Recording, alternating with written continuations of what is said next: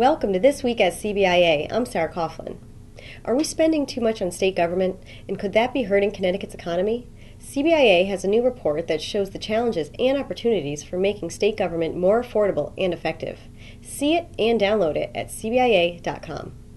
And if you want to know more about the issue of state spending and its impact on your business, jobs, and our economy, register for a special CBIA webinar on this Tuesday, January 29th.